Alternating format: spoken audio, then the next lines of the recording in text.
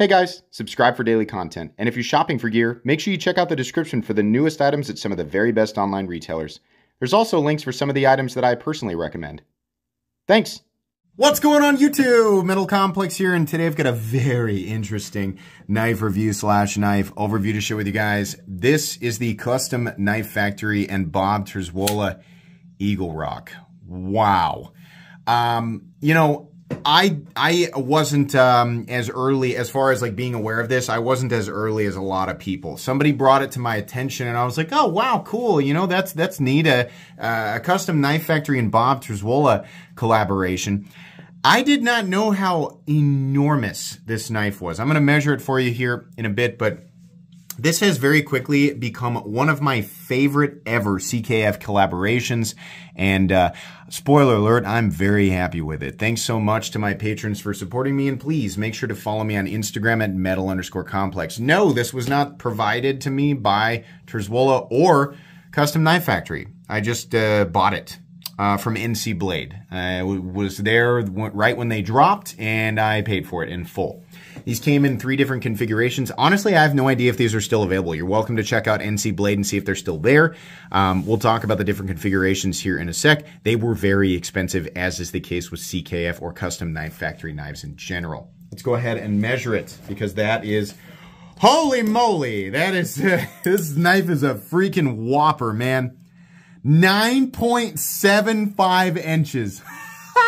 I know it looks like 9.5, right? But it's kind of a domed point of view. It truly is all of 9.75 inches. Blade length is coming in at 4.35. Cutting edge is coming in at 4.25. Monster. How about some size comparisons to put that into perspective up against the Ontario Rad Model 1 and the Ontario Rad Model 2. There we go. How about up against the Demco 80 20.5? How about up against the CJRB Pyrite, which you guys will see more often as a size comparison knife? How about up against the Spyderco Para 3 and the where is it? Oh, the Spyderco PM2's over here today. Okay, there we go. And last but not least, let's put it up against the Benchmade Griptilian, or in this case, the Ritter Hogue, and the Benchmade Bug Outs. Alrighty. How's the action? Holy moly, the action is incredible. And using that little thumb disc, which I normally freaking hate. I hate thumb discs. They are almost never positioned correctly. This, much like it's like the 0640 from ZT, it's one of few knives where the thumb disc thing is actually positioned correctly. And you know, the detent isn't super strong. But because how stubby this flipper is, I mean, they force you to light switch this, and it works, right? So whether you are deploying it, you know, whether you're doing like the reverse flick with it or you're doing the forward, it's much easier to do that. There's more room. There's more of a cutout on this side versus this side for access to, you can see how it's carved out right there. Much easier to deploy it this way. If you are left-handed, it's actually easier to deploy it like this, right? But you'll notice that there's no cutout for lefty carry, so yeah, great. Why'd you even tell us that, Complex? Sorry. It is very easy to deploy and very, very satisfying to deploy. There is a lot of blade, and it really feels like a small machete. It is ridiculous. Access to the titanium, yes, titanium liner lock is plentiful, and the bearings on the inside allow for, I think they're staggered. They're either multi-row or staggered. Some people look at staggered bearings and say multi-row. Ceramic, at least staggered. There's lots of bearings in there, right? Super smooth, crazy smooth, very, very good. Let's go ahead and do carry profile. This is not going to be the easiest knife in the world to carry versus something like the Spyderco Para 3. It is absolutely thicker. Not monstrously thick, but definitely noticeably thicker. Length and height up against the PM2 and Para 3. You're going to notice this, right? A lot of people, you know, okay, if you carry the Cold Steel 4MAX, right? Come on out. I know all you guys are waiting. Not as big as my Cold Steel 4MAX. Yeah, great. Did you know that that knife is accessible to everybody? It's not a knife that you have to like go, you know, take a test or go to Knife Hogwarts. And you can just buy it. Like anybody can just give money and be like, yeah, okay, and I've got it now, right? So, yeah, it's not as big as a Cold Steel 4MAX. Great. But for people who carry, I would say, normal size pocket knives, right? The vast majority of people, this is going to come off as a bigger knife. It's going to feel like a bigger knife. You know, you're going to notice it in your pocket for sure. Let's go ahead and weigh it. What are the materials? On this one, so there were 3 different options. There was stonewashed, sorry, I'm getting my fingerprints off of this, stonewashed S90V with a red and black carbon fiber and titanium bolster for 620 bucks, something like 620 to 640, something in there.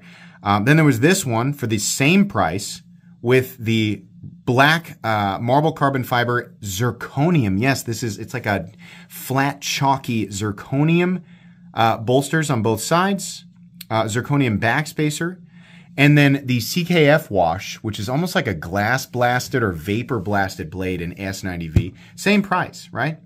And then for some weird reason, they did carbon fiber and titanium bolster with a stonewashed S110V blade for way more. What do they want over it? Like it was like $100 more.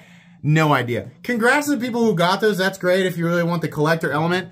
In my opinion, far and away the best buy was this one. Zirconium. Are you kidding? Zirconium, and you get the unique blade in S90V. I'd rather have S90V than 110V anyway, but I think that comes down to preference. To me, this was the best looking one. So this is the heaviest version. That might be the downside for some people is the added weight of the zirconium, but it's zirconium carbon fiber in S90V.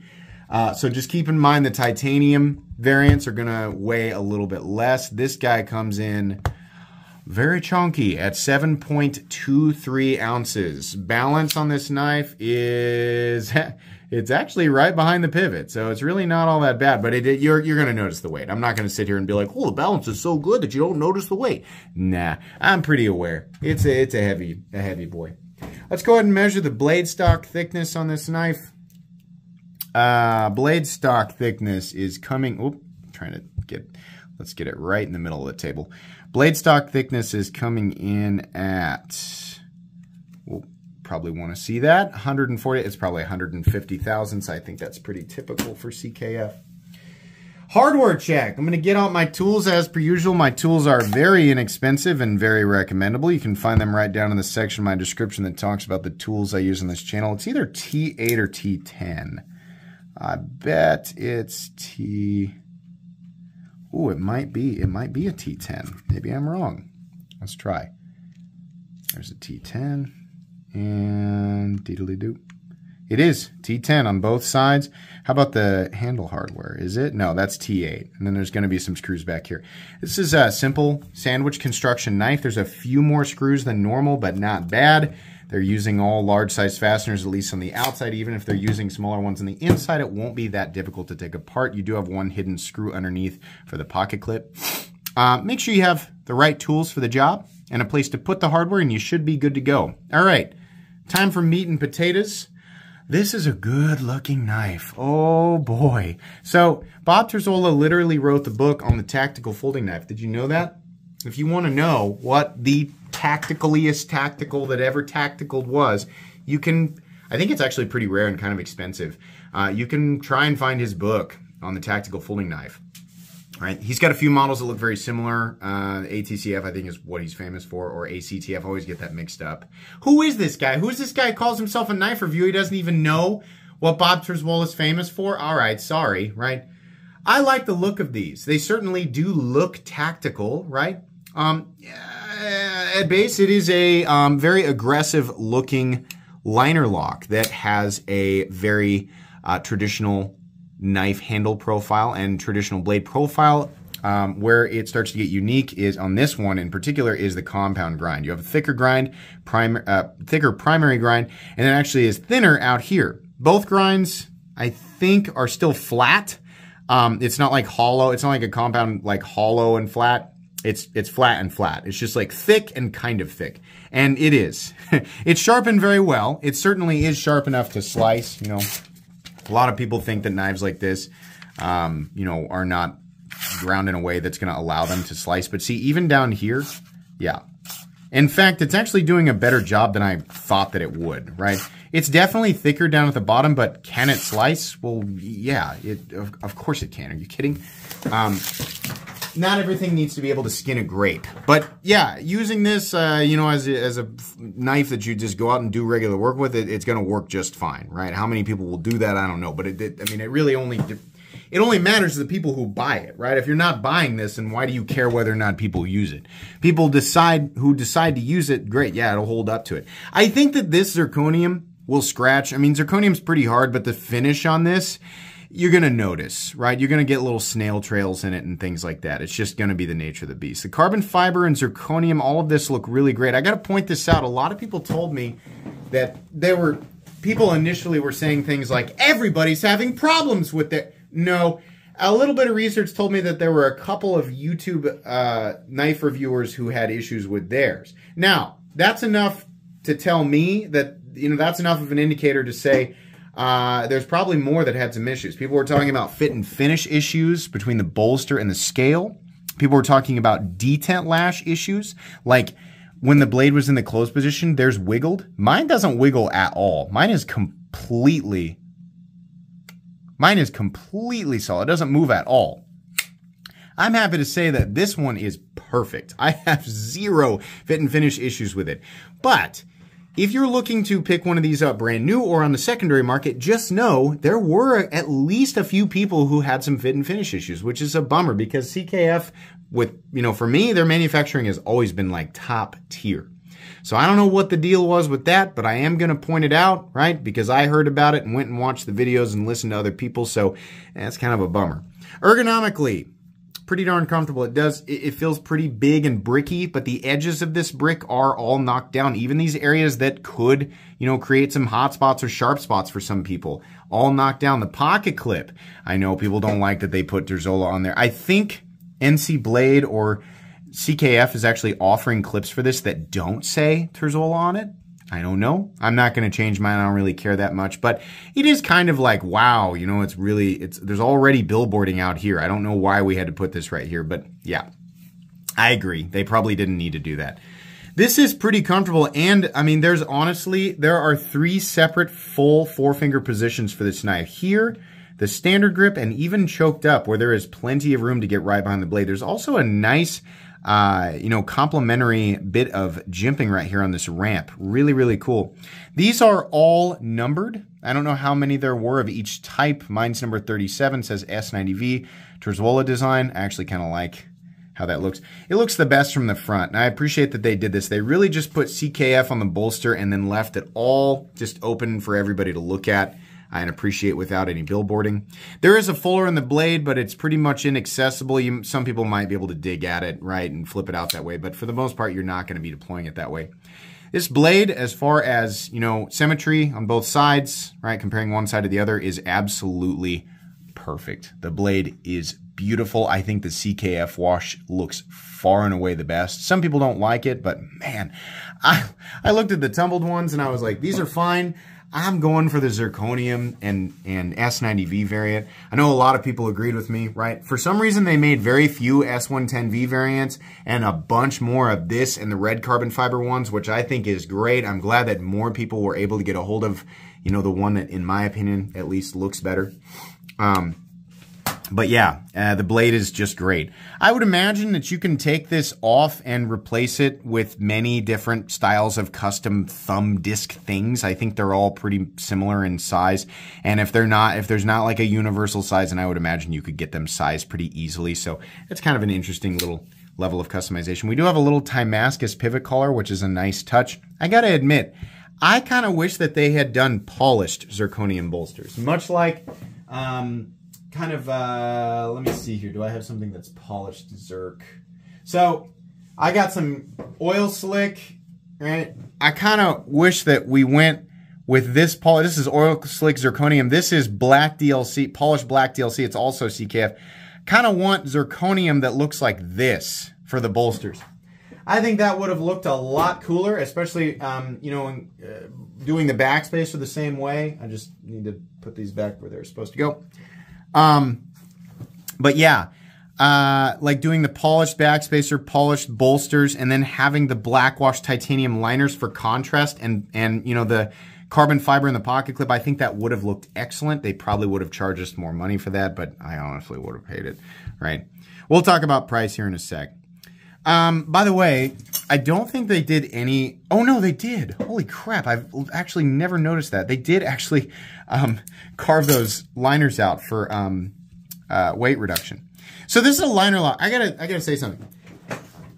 It's mostly on my shorts, so like my YouTube shorts, which I don't take the comments too seriously on YouTube shorts. I know that YouTube is kicking those out to people who are not super familiar with the knife world. But I know that there, you know, maybe there's just some new people here, some people who just don't have a firm grasp on, you know, what makes a knife cost more money. Something fairly common that I hear is, that much money for a liner lock? What makes you think that the lock itself is a major factor when it comes to price? What makes you think that certain locks belong in exclusive tiers? That is certainly the case for some materials. We don't want to see FRN on a $1,000 knife. We don't want to see 8CR 13 MOV steel on a, you know, $400, $500, $600, $700 knife, $1,000 knife, right? I mean, kind of extreme examples there with the pricing.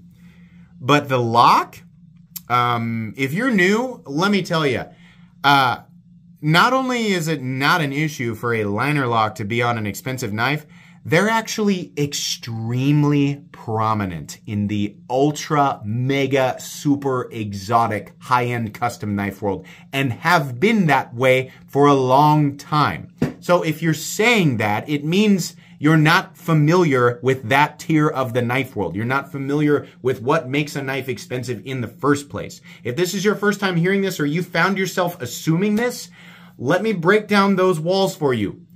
Liner locks are not exclusive to a certain tier. We see them all the time in expensive knives.